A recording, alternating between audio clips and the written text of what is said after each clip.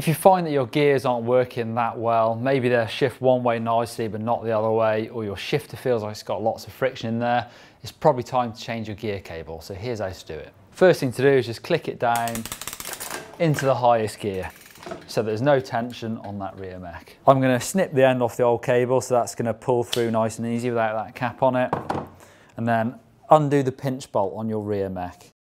If your gear cable is mounted externally to the bike, normally using clips or zip ties, something like that, it's a really easy job. Just get rid of those clips, zip ties, snip them off, and just pull the whole cable out in one go and free it from the bike. If, however, your bike, like mine's got internal routing, it's going to take a little bit more thinking about, so let's look at that. So I found my gear cable going into the frame at the head tube up here, and it pops out by the bottom bracket. Just pulling gently on either end, you can work out if you've got one piece of outer cable that goes the whole way through the frame.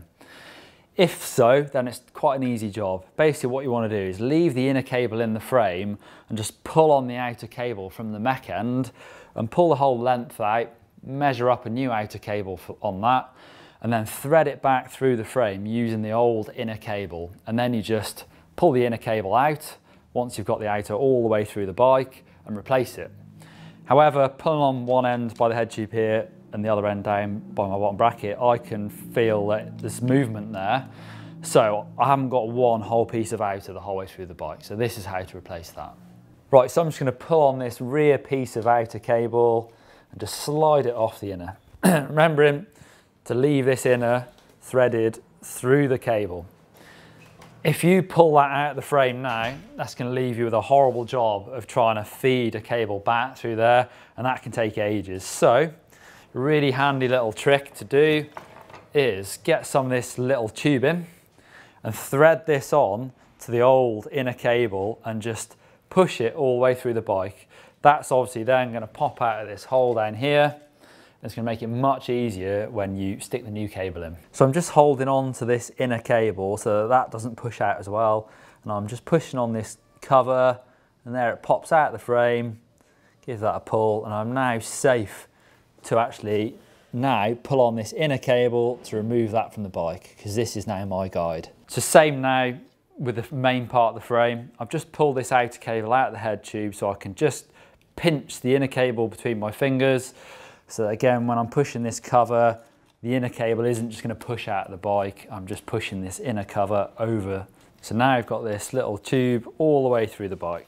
So this tube's gone all the way through the frame. I'm pulling on one end, I can feel it pulling the other. So I know I'm safe now to pull the old inner cable the whole way out of the bike, and I can measure up my old outer cables to replace them. So I'm just going to measure up my old outer cables for the new ones. So just remove your old end caps, place them to the side. Quite often you can actually just reuse these, but just check they're not kinked or anything like that, and that looks absolutely fine, so I'll probably reuse that. And now just put your old cable up against the new one, so butt the ends up there and measure it up, and then using some proper cable cutters, just snip that at the same length. It's definitely worth using proper cable cutters rather than using, any pliers or cutters. They're just not going to be quite as good. So you can see it's got a really nice clean cut, but it's a little bit squashed. So I'm just going to get that outer cable back as round as I can. And then I'm going to use a really nice small little pokey thing. You can use a little Allen key for this if you want, just to open up that end of it. So there's not going to be any friction when I put my new inner cable in there. So I'm now just putting the cable ends on the outer, and that's my front piece done. I need to do the same for my rear piece, or if you just got one the whole way through, just obviously measure up once. So your new outer cable's ready to roll. So now to remove the old inner cable from the shifter. It's different depending on the brand of shifter you have. This SRAM one, the top cap comes off the shifter. Shimano, there's a screwdriver head in there. So this SRAM one, I'm actually just going to remove it from the bike, makes it slightly easier. So I've got a T25, and I'm just going to whiz it off. So just a 3mm Allen key to take this top cover off. Because I put it in my highest gear, you'll see that cable end just there. If you can't see it, it might be because it's clicked a bit further around. So just knock it down to your highest gear and then give that cable a bit of a push, and out it pops. So just slide the old one out, and it's just reverse that procedure to put the new one in. So just putting the new one in, just make sure as you're doing this, you're not kinking the cable in any way, because that's going to give you friction in the outer cable. So put it all the way in and replace the cover. Shifter back on the bike. So now I'm going to thread my new outer onto the new inner. This is my front piece from the shifter to the head tube. So away I go. Just as you're doing this, just as you're feeding through, it should feel really nice and free. If there's any sort of friction in there, then just double check your cables. They've not got any kinks, and if they do, then I'd replace them again. But that feels really nice and smooth. There's no friction in there, which means my shifting should be really nice. So there's my front piece. So now I'm going to use this cover that slid all the way through my bike to thread this new inner cable all the way through. Keep pushing, and now eventually this should pop out all the way back there by my rear mech.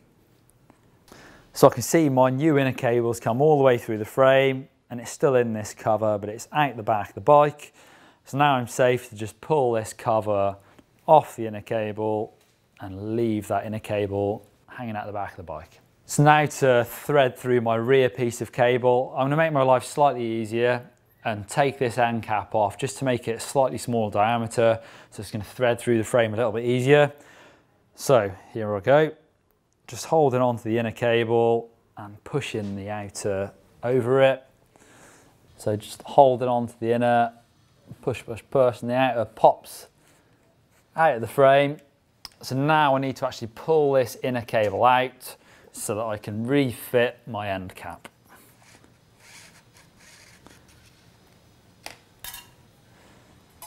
Fit the end cap onto that outer, and then I have to thread this inner all the way back through, and there it is, popping out the back of the bike. So that's all the threading done. All I'm now going to do is just make sure the cables are butted up nicely into their positions in the frame. So the end caps are sat nicely there, nice and tight. And then I'm ready to start playing around with the actual cable tension to get my gears working properly. So I've threaded the cable back through the rear mech, and it's by this pinch bolt. So I'm just going to put a little bit of tension on there and tighten down this pinch bolt.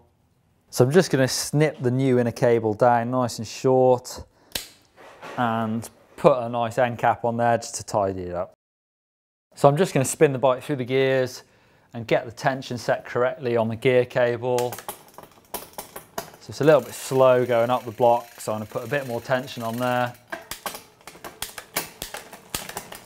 I think that's good to go. Check it coming down, nice and smooth. Just bear in mind that the gear cables can stretch a little bit, so you might need to put a bit more tension on there after a couple of rides. So there you go, there's how to change your gear cable.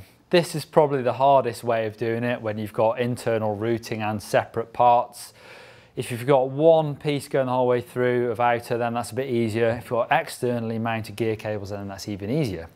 And if you're still struggling to set up your gears, you can click up here for our how to index gears video, or for something else, you can click down here for how to pedal like a pro, or click on me and my flashy blue canyon to subscribe to the channel.